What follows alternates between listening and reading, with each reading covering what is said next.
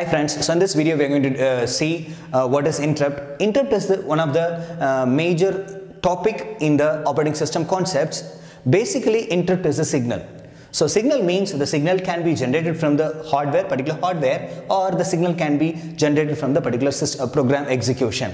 So the first one, the signal from the hardware may be considered as a hardware interrupt. Signal from the particular program execution may be considered as a software interrupt.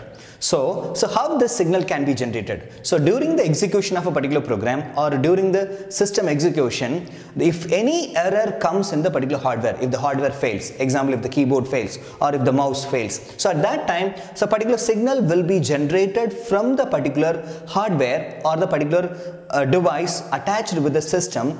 That signal will be sent to the operating system. This is called interrupt. An example, if you are considering the program execution, if the program faces any error, say example if any IO devices is not working, if the IO operation is not suitable or not executed, so at that time that particular program execution may generate a signal. So error signal will be generated. So that particular signal will comes under the software interrupt. So here software interrupt also called as trap. So trap is another name for a software interrupt. So hardware interrupt may not be solved because the hardware need to be, if any error comes in the hardware, the user need to give attention to that particular hardware. It need to be changed or it need to be taken care of. So that is the one thing. So here the hardware interrupt may not be solvable. So at that time the system will give a information or intimation to the user. So that's all. So that is a hardware interrupt. If it comes to the software interrupt, the software interrupt can be considered as two different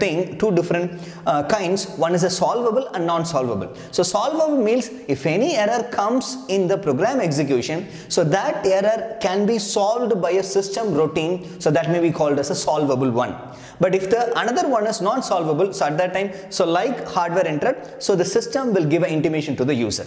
So if the solvable interrupt occurs, so what the system will do? System will stop the current program execution or the current operation will be stopped. Then it will find the exact service routine. So interrupt service routine. So which type of interrupt has been occurred? So for that, the interrupt service routine will be identified. So that service routine will be taken, it will be executed. Then that particular interrupt will be solved. Then the program execution control will be given to the older one. Then the regular execution will be started.